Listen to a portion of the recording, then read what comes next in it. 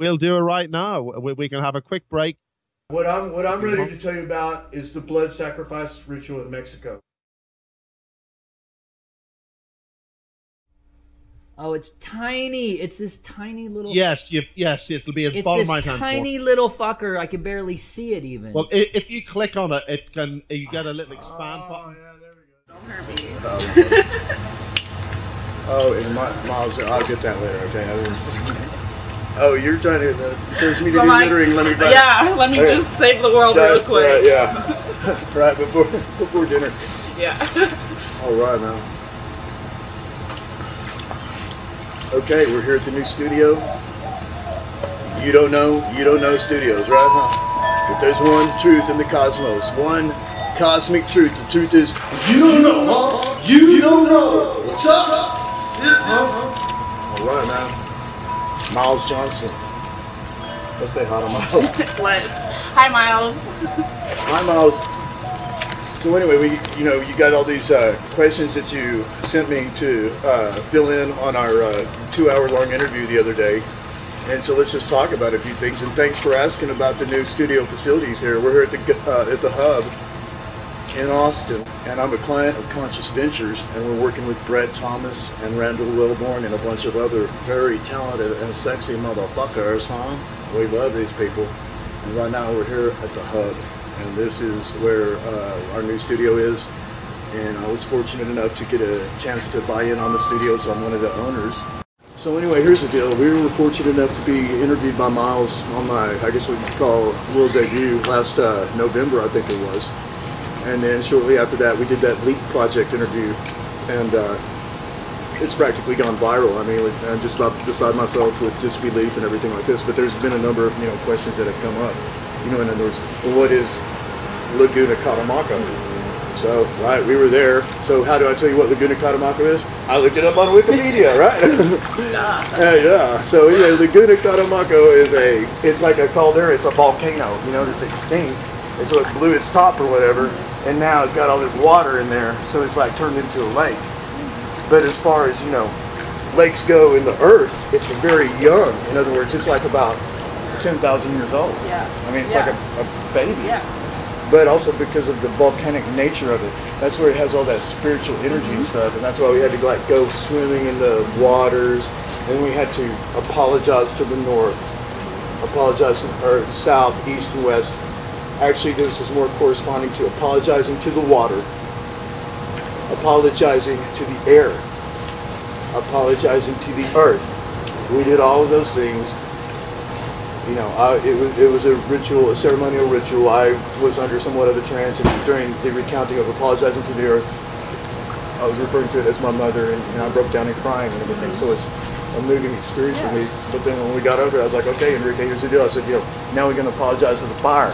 He's like, homeboy, you can't contaminate the fire. You don't worry about that. Don't worry about the fire. Hold your horses. Yeah, you're worried about the wrong thing. So anyway, it was very fascinating.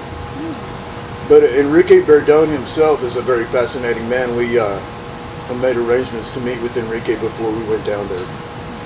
Enrique Martin Berdón is what I call a sorcerer. He may not refer to himself as that. He actually wants me to introduce him to the world as the good son. And Enrique has a huge audience, which is like 99% Spanish speaking. So one of the things, that I'm doing is helping introduce Enrique to the English-speaking world. Okay, all right, yeah. And it was fascinating because when we were down there, there had been a Russian psychic who's famous down there, and he came down there with his team a couple of years before, and they were, filming everything, and so, he's opening himself to the world. But when Rick and I went to Catemaco, which is a resort town, it just so happened that the man who we had already booked the rooms with at that hotel, it just so happens by coincidence and whatever, and I don't believe in coincidence, but he's Enrique Berdón's cousin, right? I mean, so it's like weird, I mean, in a town of like, I don't know, 250,000 people or something, And so I just flat out asked this man, I said, is Enrique Martin Berdón one of the most powerful men in Mexico? Because I had been telling my team that, because that's the truth. And this man, his cousin, sat there and he thought about it for a second, and he looked up and then he looked down and he looked me directly in the eyes, and he said, "At this time." So yes, at this time, Enrique is one of the most powerful people in Mexico. The people of Mexico are, I'm not going to say more spiritual than the people in the United States, but it seems that way. I mean, they're raised under a different culture, so that takes a big toll on people as well. They're much closer to the earth, into the earth mother, you know. Yeah. Even with all of their Catholic influences, which, you know, I don't badmouth the Catholics, but we know that it had a somewhat devastating effect on our culture. But their magic and rituals, which have been around for thousands of years and even being practiced around Lake Catemaco, because the thing is, Laguna Catemaco is known as one of the most holy and spiritual places in all of Mexico. And on top of that, and having nothing ostensibly to do with that, they are a resort, you know, vacation, locale or destination in Mexico. For instance, you know, if you or I would, or some of our friends wanted to go to a fancy vacation, they might go to Aspen, Colorado or something. But down there, you might be, the people who've done good in life may go to Laguna Catemaco. Yeah, that makes sense. And have absolutely nothing to do with the occult or any of this stuff. But that being said, Laguna Catemaco is known as the city of witches. So all throughout Mexico, it's known. I mean, if you need to hire a witch or whatever, you go down there. They've got good ones, bad ones, in between ones, fake ones, real ones, anything you can imagine. Really, anything you can imagine. And being from the conscious community, being accepted by the conscious community for so many years, it was hard for me to relate exactly what I was doing down there. Because, as the listeners know, I'm going down there to perform blood sacrifice rituals. And these, people were harmed. This is, and what I want everyone to understand is these animals that are sacrificed are bred specifically for this purpose. These animals have a purpose in their life and are treated better than other farm animals. And there really is a holy and sacred purpose to this. And unbeknownst or, unexpected by me, 1 month ago I started going through something really weird, and I was doing my intense workouts, and I woke up after one of these workouts crying uncontrollably. And I reached out to one of my sisters who had been working with me from Colorado, who I'd since found out that she is a certified life coach. But that doesn't even describe what she is, because she's an energy mover. Yeah. And so for the first time in my life, I'm not going to say how old I am, but after living, a lifetime in objective reality, this lovely woman who I've known for 31 years and who I went to the same school in Lubbock, Texas. You're from Houston, right? Yeah, outside of Houston. So, kind of very similar accent. Yep. But anyway, she right off the bat was like moving energy in my body. Yeah.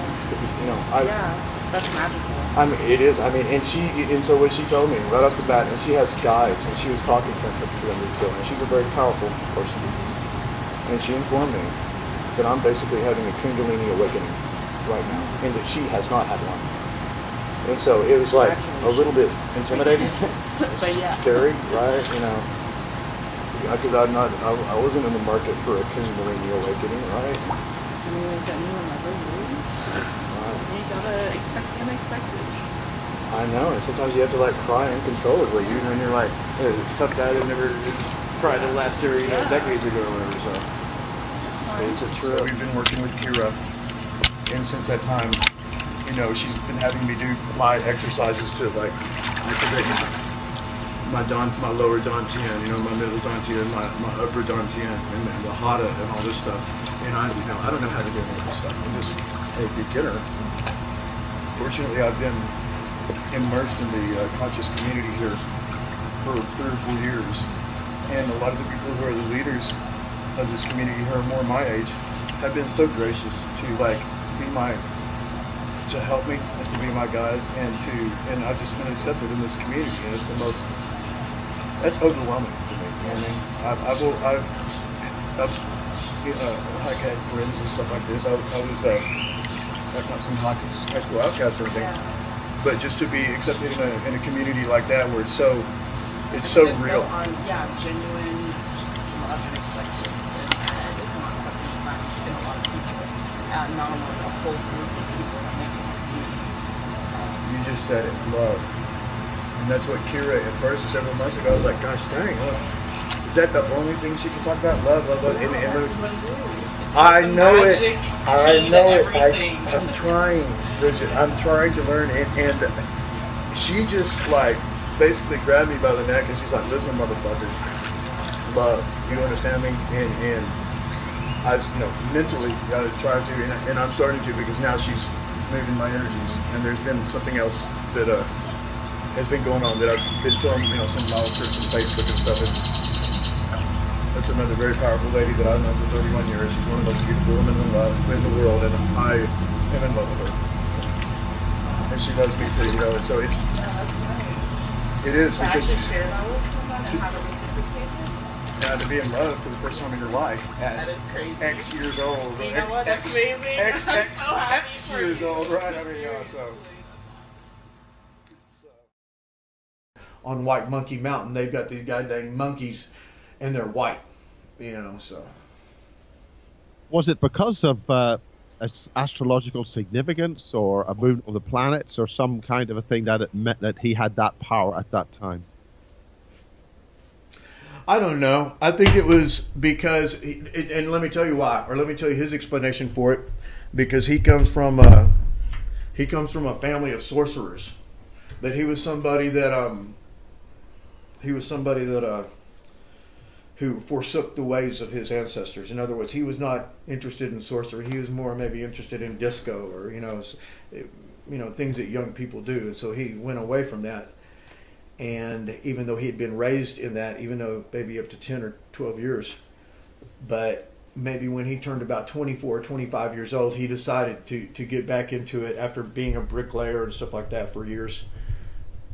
And one thing that he was very proud of that he told me is that for the last 9 years, and this man is 52 years old, and for the last 9 years he's been making a living solely from doing his work. I mean, I call it sorcery. That's probably not what he calls it, but and of course he has his compound and everything like that. So everyone in Mexico has to work very hard. They have a vibrant economy there. The fact that it takes 20 pesos to make $1 makes people think, oh, their economy is weak and all that stuff. That's really just that their currency is disvalued from ours. So everybody there, from what I can see, who wants a job can get one. But at the same time, yes, they have to work very hard. And so he was very proud of that. And what happened with the ceremony that would have been so scary to your crew? I mean, were they justified in not coming with you? Well, they were, and we even had a conversation about it, and there was the reasons that they were afraid, because people are real fear-based anyway. But immediately, as soon as they told me that, I was totally forgiving of them, because I knew that it was meant to be. And I didn't know, and I was even telling them the next day on the white magic ritual, not even half jokingly, Lucifer didn't want y'all to be there, filming the deal. Now, Enrique Berdon was a little bit disappointed, but we filmed the next day the white magic ritual with Enrique and Yane, the beautiful sorceress, and the old man, the mysterious old man, and the boat captain, who made sure we never photographed any of the serial numbers of his boat, and then he also did not want to be photographed. And so, he didn't know what this documentary was going to be about. And that also maybe, I don't think that Enrique Berdon has a bad reputation in Catamaco, but he's one of the heavy hitters, you know what I mean? He's the guy up on White Monkey Mountain. He's the guy that's got the fucking power, or knows how to touch the power.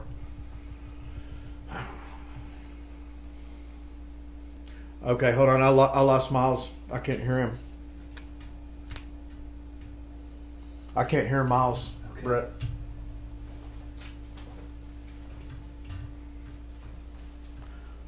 Are you okay? Okay. That's okay. Okay. I can hear you now. For a second there, I couldn't hear you, Miles. Yeah, I'd hit a thing called a mute button. Okay, all right. I know what that is. But I knew it worked. I knew it's just it's the thing with compliance and broadcasting. If you look at a lot of these documentaries, like building things in Alaska, They even mask out the registration numbers of any plane or boat. Yeah. So I think it's relatively standard that, and if you don't shoot it in the first place, you don't have to mask it out. Yeah, that's why good call. But it would seem that you were given the opportunity to have an experience, which meant that you could actually experience this on your own without if the documentary team were there. You would have been it would have been distracting, perhaps. I think so, and it could have taken away from the sense of mystery, because my retelling of this tale is, frankly, I did my first, world premiere video with you, and then I subsequently did an interview with the Leak Project, and that it's already had like 18,500 views. So, it's not really the book that people mostly want to hear about. It's this blood sacrifice ritual. It's somehow compelling, and. Well, why do they do it? What does it actually mean? I mean, we hear about these blood sacrifices, and we've seen it on Hammer horror movies and stuff like that. We all get very sort of scared, or blah blah blah. And maybe there's other things involved that we need to know about. Can you tell us about that? Well, here's the deal. Every time you go eat a hamburger, that's a blood sacrifice ritual, minus the ritual.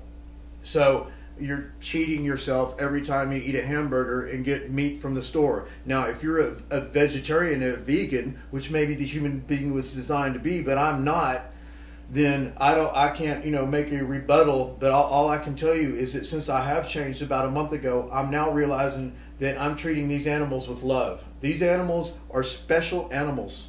From the moment they were born, these animals were special animals, and they're treated better than the other farm animals. And they have special traits and characteristics which are needed for these different occult groups. Like there was a beautiful goat, male goat, with the horns and everything, with the long, white hair that they did. I've seen on one of their, videos recently. But the goat that I sacrificed was the goat that had been born and bred to be the goat to be sacrificed this spring equinox. This last spring equinox. Well, I got him ahead of time, okay? Because, we had been talking about them and talking about making the deal with Enrique Padron when we were in the United States, and he was like, okay, that sounds good. He's like, hit me up when you get here. You know what I mean? In other words, get over here and then we'll finalize the deal. When I went and talked to Enrique, they brought the maestro in, and this is and he was only wearing these Guevara shirts. I can't remember exactly what they're called, but it's kind of like a traditional Mexican shirt, but you're with nice embroidery on it. And I'm telling you, this man looked at least 10 years younger than he is. When you look at some pictures of him, especially on those pictures taken by Gerald L. Long, he looks his age in those pictures, which is about 52 or 53. But when I saw him, and on the footage that I have, that you've even put your used one of those pictures, he looks considerably younger, considerably. He looks like a man who's maybe 42 years old or something like this. He's a very powerful individual. He doesn't. His English is better than my Spanish, and we talked about a few things. And he showed me this team that came from Russia. That's a famous psychic from Russia, and they traveled all the way across the world with their documentary film team. And he showed me some stuff, the newspaper article, and him doing rituals with this guy who's famous in Russia, I guess. If I said his name, I doubt you'd know who he is, but it was all very interesting. But that guy and his whole team, he charged them $2,000 in American, okay? And so he reasoned that, since it was just basically just me there, my team chickened out and everything like this, he would charge me $1,000 American. Of course, I instantly agreed. And so then that's when they had to put in the call to go get the clairvoyant girl who lives in a nearby village, because they have to have the clairvoyant girl. At this point, I still did not know anything about Lucifer, but I knew that there was going to be, I knew about the goat, because they already told me, what I'm kind of getting from my man. There's the goat, the clairvoyant girl, the falling down, the white magic ritual. they bought all the flowers. There's many flowers. I don't know if you've had time to look at those videos from the white magic ritual, but and so. But is this the balancing of energies? Is there some kind of balance involved? It really is, Miles. I think that's really what it is, because on the black magic ritual, that if we would have delayed it even one day, it would not have been on the autumnal equinox. But of course, I had already been drinking, of course, eating meat and all this stuff, maybe even doing whatever else people do in Mexico, and so not being cleansed or whatever. But he made sure to tell me that by midnight to not eat any meat. So here's one thing that we keep saying, a recurring thing that we keep saying, like with these ayahuasca rituals in Peru and everywhere else, these shamans, they have all these lists of rules. You know what I mean?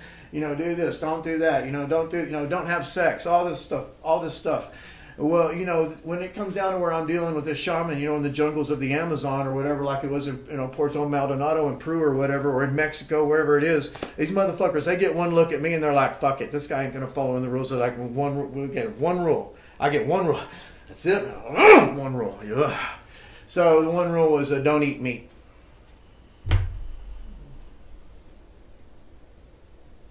And did you do that? Oh, did you not eat? No. I followed the rules.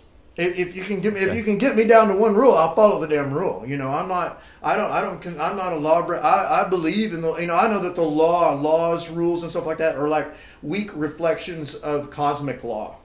So I am a law abider. You know what I mean? Am I just if I do look at some 420 or something like that every once in a while, that's not here nor there. Everybody's doing that, and on top, I'm just a law abider. But especially of cosmic law. Okay, describe cosmic law, please, because it's quite important here. Well, it's just be kind to others. That's part of it, and it's just, I don't know. It's a very subjective thing for every person. Okay, well, welcome to part 2, and on this part, you want to talk about blood, the detail of that ritual. Yeah. The blood sacrifice ritual. So anyway, I made the deal with Enrique Berdon, and it was a amount of money that it's I guess is maybe a large amount of money, but it was, of course, we were already prepared to do this, and it was within the budget, and so of course we immediately agreed. And his henchmen came, and of course I left the money in the hotel with my man, right? I didn't take the money with me, and so because we had not agreed on the amount of money yet.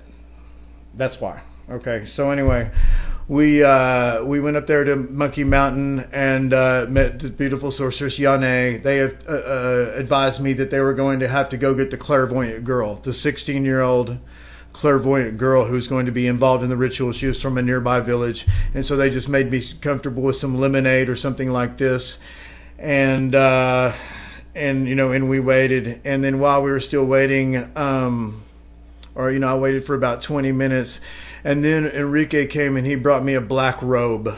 Okay, this black robe is basically just like the one that I use here in the United States, and I had my black robe with me, which is a black robe that I personally made with a sewing machine, but it was back at the hotel. I didn't know we were going to do the ritual that night, but I wanted to do it on the autumnal equinox. Yes.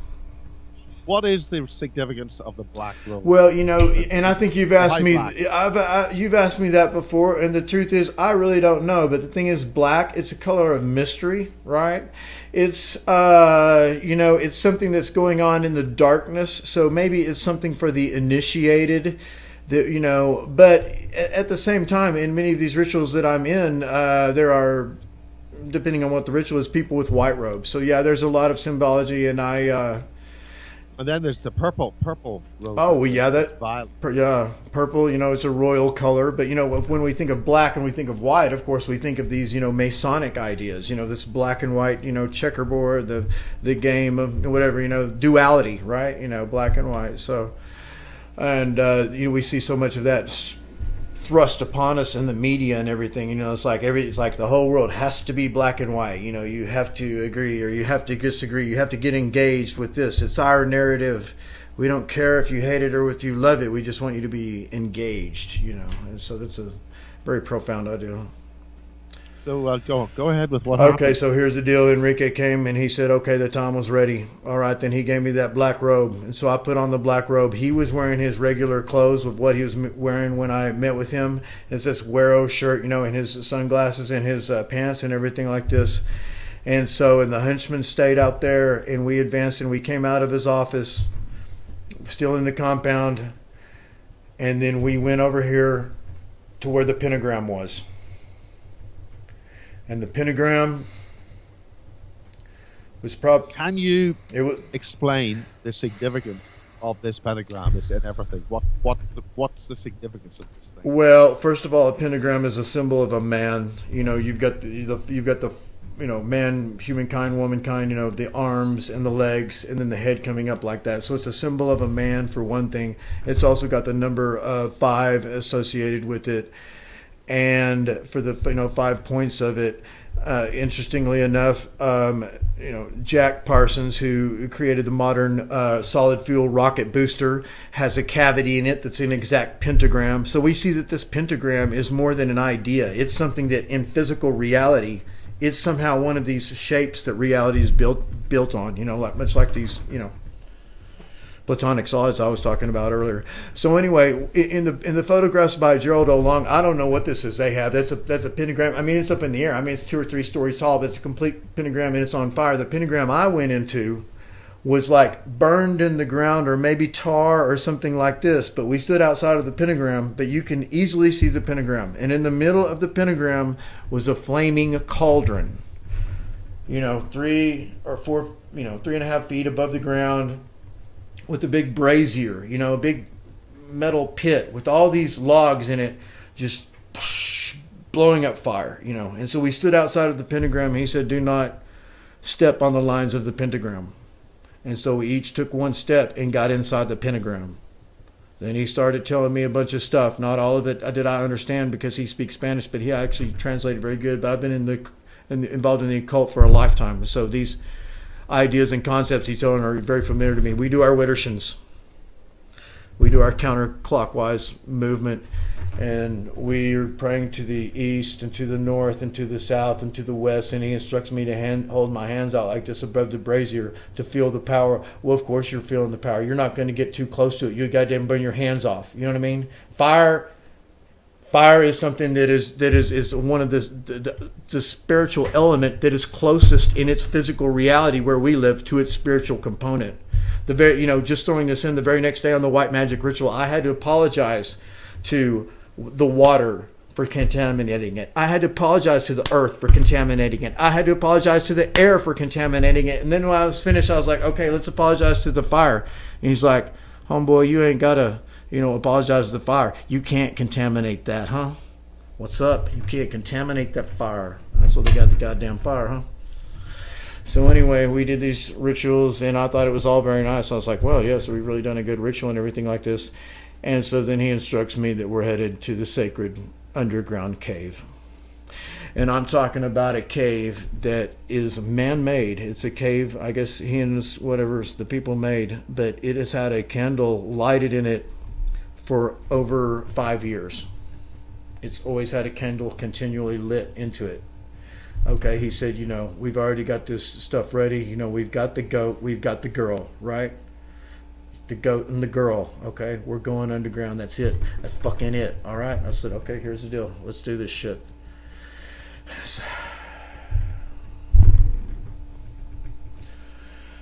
So anyway, we go over there into these, cobblestone steps. It's descending down into the earth, and so we start going down the steps, and there's candles on every step, so you can see where you're going down these steps. And then we're going down the steps, going down the steps, going down the steps, and then we turn to the left, and then you're looking out into the room, and it's got stone walls all around. It's got skulls. It's got all kinds of stuff. Anyway, are you talking human skulls? No, just like skulls of animals and stuff like that, and different type of stuff. But you really don't see any of that stuff, because right off the bat, your entire attention is taken by this fucking statue that's like towards the back of the room. And I didn't know it was going to be this. And the goddamn statue of Lucifer. A 10-foot tall statue of Lucifer. The most beautiful statue you have ever seen. He's standing like this. He's standing like this. He's got the most masculine body imaginable, you know, the body of like a bodybuilder, but it's like even almost like exaggerated. He's got a big smile on his face. He's got blank eyes. You can't see his eyes, and he's got these horns coming out of his head right here. Okay, and he's standing like this, and he's got an erection, as in a manly erection. In other words, with buttocks, you know, slightly, you know, clenched forward, with a type of male member that is, you know, protruding out quite dramatically, along with the. Is this statue human looking? Is it the Baphomet or what? Or yeah. Oh no, it's not a Baphomet. It's a man. It's a man. It's a man. It's a man. But the man does have horns. It's a man. That's what he looks like, and he's red, and he's painted red. And I was like, what is this? You know, and this is Lucifer. Okay, and so here's the deal. That's when I realized. I was so captivated by that statue. It wasn't until we came closer into the room that I realized, oh my God, there's something at the base of the statue. And what I'm talking about is there was a totally nude, clairvoyant girl writhing in ecstasy, laying at the base of the statue of Lucifer with her eyes closed in a trance. This person was not an actor or an actress. This shit was 100% real. And Enrique started throwing the alcohol around. I don't know what kind of alcohol it is. It's rum alcohol, you know, or something like that. And then there's these, you know, this incense is just overpowering you with this, you know, the smell of incense. And, you know, and this girl is moaning, and she's moaning, oh, you can't read, you know, you don't understand Spanish anyway, so you really don't know what she's saying, you know, and everything like this.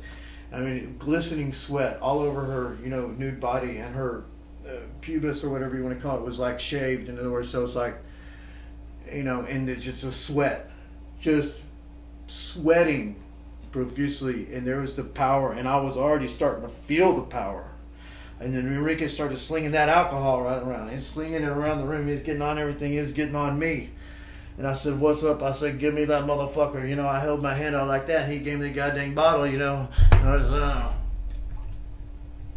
I took the bottle, I gave it back to him. I mean, I don't know, that's part of the ritual of goddamn. You're slinging alcohol around the room, I'm going to fucking drink something, you know what I mean? And he goddamn, the incense and everything. And this woman was just, and he encouraged me to go near the statue and to touch the statue.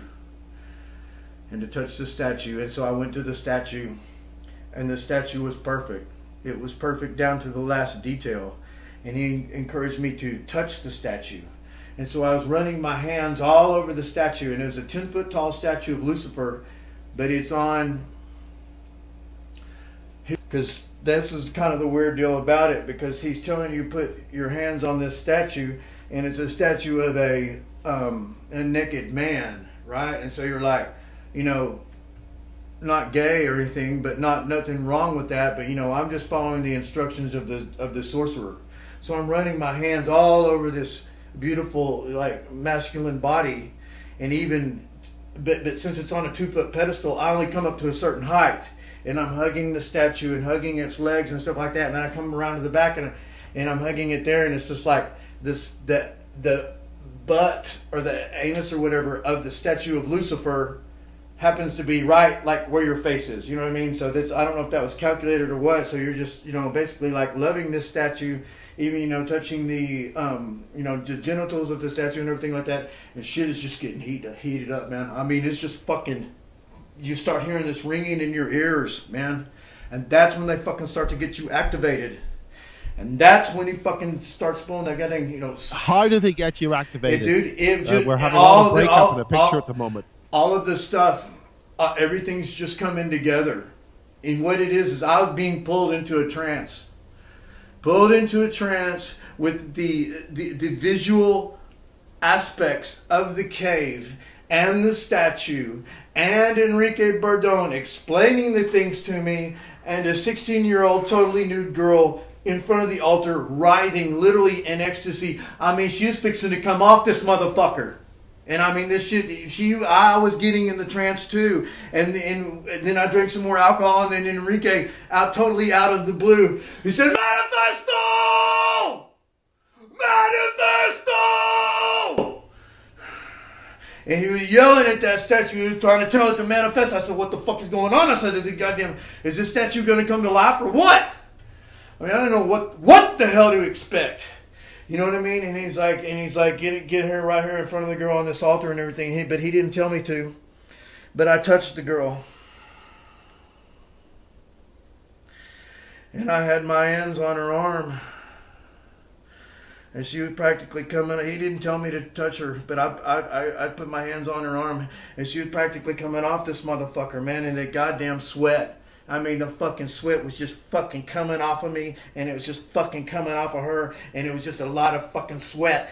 And I was kneeled down there, holding on to the girl like that, and then I fell for one of the oldest tricks in the book. I was just sitting there just like totally entranced, and then bang! He fucking rang this huge fucking bell right in my ear, surreptitiously, where I didn't know it. And I was just like, ah! Ah! It was like, it totally, it brings you out of your reverie. I was just, ah! And then before I could even calm down, I turned around, and there was fucking Yane, the beautiful sorceress, dressed in a black robe, just like I was. I don't know how that bitch got down there. And she had on a fucking leash. She had a goat. A full-size goat. You understand me? And that was that's the goat. That's the goat. We had already been messing with the knife. Enrique had already run the knife over the girl's chest. And he looked at me to say, do you understand? You understand what I'm saying? In other words, I don't know what the next level is, you know what I'm saying? But he's rubbing this knife, a ceremonial dagger, over a human being's skin. And I looked at him, I said, yes. I said, yo entiendo. Yo entiendo. So it's not like he, has not warned me where this might go. But here's the deal. And so there's Yane, and there was the fucking goat right there. And that motherfucker goat, that goddamn goat, he was he was chewing the cud. Just sitting there like, looking like goats do. Real dumb, just chewing the cud. This is a goat that's been treated good his whole life. He's a goddamn ceremonial goat. But that's when it overcame me, that I realized that the responsibility that had been put on me, because it goddamn, now it was time to do or die. You understand what I'm saying, huh? It goddamn, I didn't come halfway around the world, to look like a chicken in front of my new friends. You understand? And they didn't have to tell me where that knife was. It wasn't this knife right here, but this one reminds me of it. But it was a ceremonial dagger. And goddamn, it was right over there by the girl, where I had been rubbing over that girl and everything like that. And that's when you know what you have to do. And let me tell you, I had a moment of weakness where I looked right there at the goat, and that goat, he just looked, just like that. That goat, he didn't fucking see any of this shit coming. He didn't see none of this shit coming, all right? And I was had a weak thought to myself thinking, hey, you goddamn goat, that goat didn't do nothing wrong to me, huh? And so I had a moment of hesitation, but it was so short of a moment, because I would not have been, I would have been embarrassed in front of my new friends. And so I just walked over there to Yane, and she was just looking at me with these black eyes. She is so beautiful. Yane, dressed just like I was, in a black robe, just holding that deal. How the fuck they got there, I don't know. It doesn't even make sense that they could have even snuck up on me like that. You know what I mean? And then they ring the goddamn bell, and then all of a sudden the motherfuckers are there.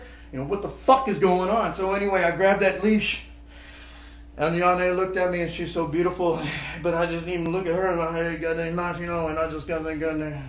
I put that knife right there on that, stump and everything like that, and I got that motherfucking goat, and I got him right here, and goddamn, I just picked that motherfucker up, and I didn't slam him. I just put him down there, and then I grabbed him, and I started going after that motherfucker. I just started tearing that fucking bitch up, and the fucking blood was going everywhere, man, everywhere. Goddamn. And then motherfucker, and they think, those people, they're tearing out his heart and holding it above their head to where all this blood come out. So I think I'm going to do that. So I get the goddamn knife, and I'll stick it up in there. But it's rib cage or something. I don't know the anatomy of a goat. I was like, fuck that shit, man. I just fucking threw that goddamn knife down and I just picked that motherfucker up. His tongue was already sticking out of his head. He wasn't even, and I just picked that motherfucker and I just slammed that motherfucker down on the ground, huh? I broke him. I broke that motherfucker. And then, so he was dead. And so then, I looked at Enrique and he said, and he pointed up there as if, you go upstairs to go over there with the henchman. And so I went up there and I said, fuck that, I'm not going to do that. And I didn't go with the henchman. I just went out to the motherfucking jungle. And I was just, just going through the fucking bushes and being torn up by thorns and shit, rocks and all this stuff. And then it was just like when I started realizing that I was in the jungle and then I was on the earth. And then I look up there in the sky and it was the moon. And I said, ah! And then I started getting, thinking that I might get tired. And so I wanted to go back to the camp. But I said, no, I have to do this. And so I picked up a boulder. I kind of had to, pull it out of the ground and stuff, And I picked it up, and I mean, goddamn big boulder, man. It was about, I don't know, it was, 50 or 60 pounds or some shit like that. I said, I'll take this boulder right here. I'll take this motherfucking boulder. But then I was like, no, I can get one bigger. So fuck that, man. I threw it down on the ground, and I got this bigger boulder. And I got it up, and I picked it up like this. And then I was like, oh, fuck that, man. That motherfucking boulder's too heavy. So I threw that one down, and I got the first one. And I got that boulder, and I picked it up, and then I went back. And I went back to the compound. I was marching with my boulder. I was holding it here to the chest, and I could see my goddamn, moon right there and everything. And then, boom, I came out of those bushes and all those briars and everything. I busted out in those compound, and I had that boulder in my hand. And I said, you see? You see? It's just like Cain and Abel. It's just like Cain and Abel in the Bible. And his henchmen didn't know what to do. But Enrique was standing in front of them. I came towards him, and he held his hand in front of his man like that. He's like, hold your ground. You hold your ground on this motherfucker. And that's what they did. They held your ground. And then so I turned around away from them. And I threw that boulder down on the ground so hard into the earth it made a thud. It went boom. As you could feel it. And then goddamn I turned around to them. And I said, you see? It's just like Cain and Abel.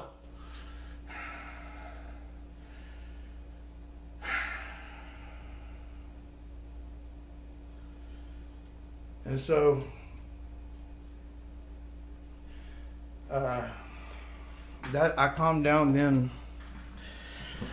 and they knew everything was okay, that I wasn't gonna attack them with that boulder, and so they relaxed, and you could see a sigh of relief going off their chest and everything like that.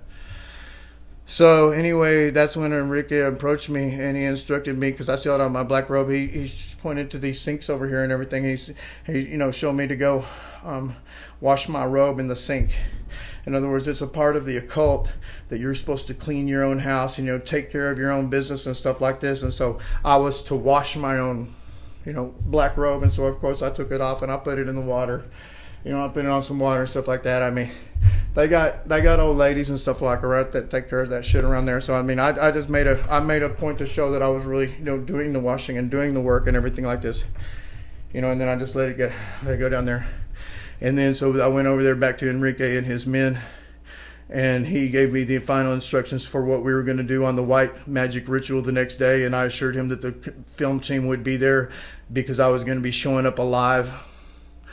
That would be worth a lot to them. And so that's exactly what happened. And his henchman, the one that they were all scared of, took me back to the hotel. And he was instructed to get the money from me. And so I went and I took him to Rick's room. And they stayed there and waited for me. And I went to my room. And I got $1,000. And I came back and I gave it. And I gave it to that man and got my final instructions.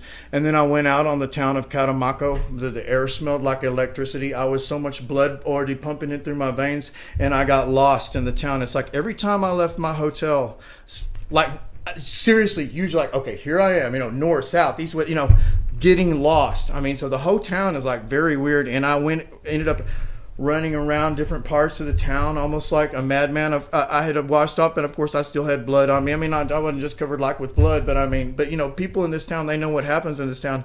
Let me tell you, nobody would even look at me. There wasn't that many people out, but then I was ready to get home, and I tried to get a cab. There was no cab drivers would pick me up. No one would. Everyone ran away from me like I was the devil or something. But maybe I, you know, maybe even been drinking more or something. You know, there's maybe scientific reasons for this. And I just kept getting lost. And then there was these dogs, and there was a bunch of kind of just weird stuff. But finally at the bus station, I convinced this guy, because see, I was like, it came to a point where I was like holding out money, which would be a lot of money in Mexico for anyone, a cab driver, anyone, to give me a ride home. And you see, this is the amount of money. I mean, I don't know how much it would be in American, probably less than $100, right? But over there, I mean, goddamn, that's a month's wages and everything like that. But you got a man, you know, covered with blood over here holding out money, trying to give you a ride, you know, get a ride. It's something you might want to think about, huh? Especially. Yeah, it's mildly disconcerting. Yeah, exactly. So that's kind of how it went down. But anyway, finally I convinced this guy that I wasn't going to, you know, like kill everybody. And he called this other guy, and he gave me a ride home back to the hotel. And so for after that point, I wasn't eating any meat. And the very next morning at 10 a.m. in the morning, the henchman came, and Enrique and Yane, and what he did is he put Yane in our vehicle. In other words, so that we wouldn't get lost. He put the beautiful sorceress in the vehicle with me and Rick, and we went to the flower market first. We got stuff we wanted. She went to the flower stuff to get all these flowers and stuff. And then we went to the Laguna Catamaco. And you remember, Laguna Catamaco and the town of Catamaco is a resort town for well-to-do Mexican people. In other words, if you live in the United States and you might like to go visit Aspen or something like this, down there you might like to go visit, you know, Catamaco. And having nothing to do with any sorcery or occultism or anything like that. But at the same time, they know that, you know. I don't know how the people down there discern this in their mind, but we had a boat captain. They had the old man with them too, the mysterious old man, but the boat captain was implicit that he did not want us to take the serial numbers of, you know, film him really, or film the... And so we went, and they put me in the water, and these are all the pictures that you've got of the, you know, the rituals of me and Enrique, you know, being in the volcanic lake and everything like this. So ultimately, what did you? What was the purpose of this ritual? What happened? You went.